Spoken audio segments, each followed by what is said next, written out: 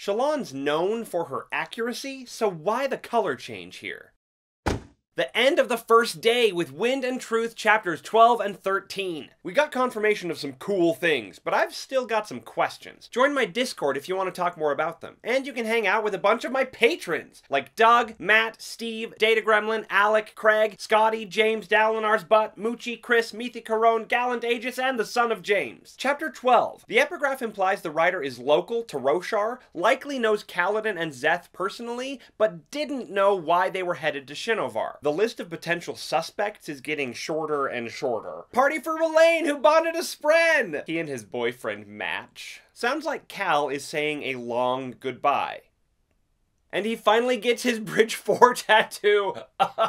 Yes, I cried. Final goodbyes with Sigzil, Scar, and Lopen. Don't worry, Sig, you've got incredible things ahead of you. And a lot of work to do. Lopen's one-armed salute hit just right. Though it raises the question, what exactly does Goncho mean? At the Oathgate, Nightblood wants pancakes instead of justice. I mean, I get it. Chapter 13. This sentence sounds like wit, and that would be fitting, having Hoid document the culmination of the conflict he's worked so hard to meddle with. Though he definitely knew of their quest, so probably not, unless they have a more different secret quest? Shadesmar crew get to the Oathgate platform in Azamir. The beads seem to really like Shallan now. Or, nope, it's Shallan's armor spren. There's the answer to both her hearing voices leading to Adolin, and finding exactly the right bead when she needed it. Very convenient in Shadesmar to have a spren that can manifest whatever shape you need out of the beads. Here's my exact thought process as they got to the platform. It seems the awakening of the sibling has granted the Oathgate spren more, and I use this word with as much concern as I can muster, autonomy. Or actually, it's a good thing? Maybe this actually came from Maya, as she recently reiterated that spren can choose, and change is possible, even for otherwise functionally immortal little pieces of a god. Oh, nope, Sja-Anat's been doing her thing. Enlightening. Still not sure about her, but I have hope? Though it sounds like Singer warriors might just start popping up anywhere. They VoIP back to the physical realm, and yep, those beads are Shallan's very enthusiastic armor spren. That's why only some of the beads around her reacted when she said her latest truth. Those were creation spren. They haven't been armor before, and they're struggling. Why the difference between her and Cal? Were his Windspren previous knight's armor kicking around for 2,000 years? And there just weren't a lot of 4th Ideal Lightweavers before the Recreants? Oh, what if Kaladin's armor spren are the armor spren from Syl's previous knight? That would be cool. Radiant wants Shallan to pull a Vin and cut her hair off. How do you tell the main character in a Sanderson novel? Paranoia.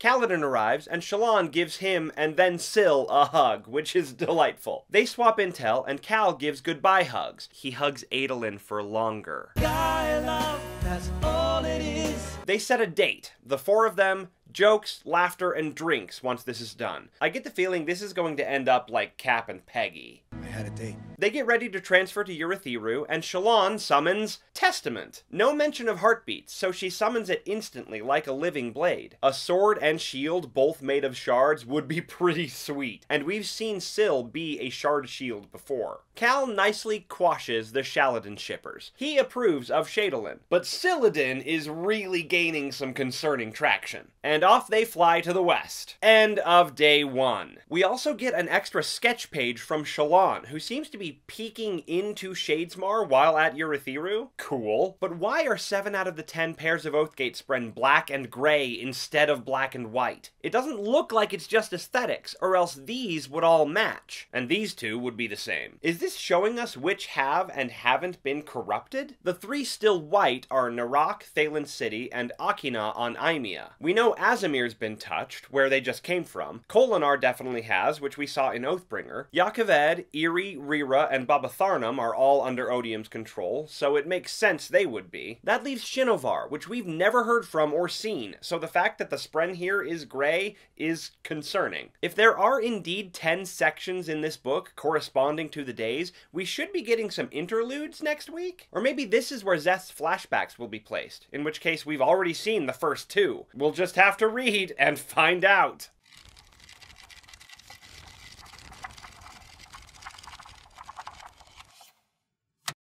Actually recorded that time. All done.